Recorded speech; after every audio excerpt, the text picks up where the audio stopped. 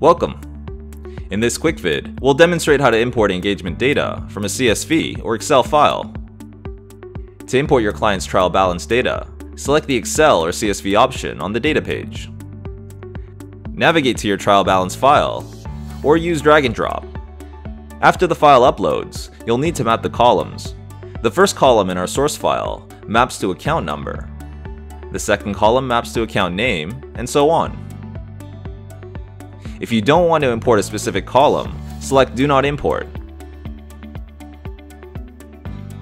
When you're finished, select Import. You can then view the trial balance data from the Accounts page.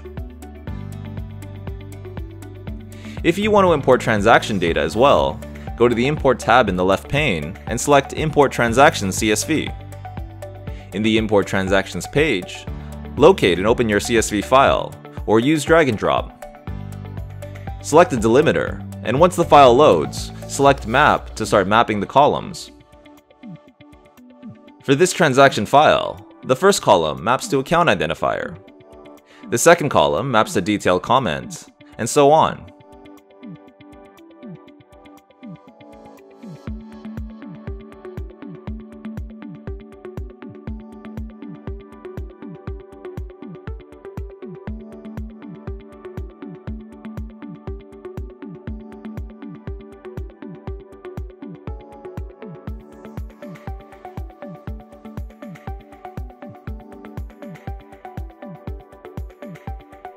Once you're done mapping all the columns, select Import.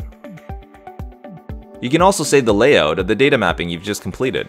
This lets you reuse the mapping structure you've initially defined in subsequent re-imports of transactions. Select Save and enter the layout name.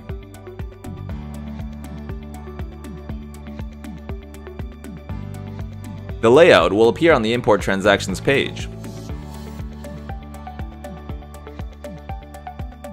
At the Accounts tab, groupings that have associated transactions display in blue. Let's view the transactions for sales, goods and services.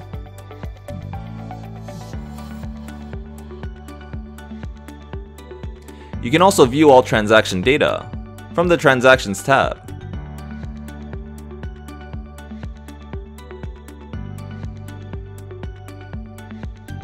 Thanks for watching.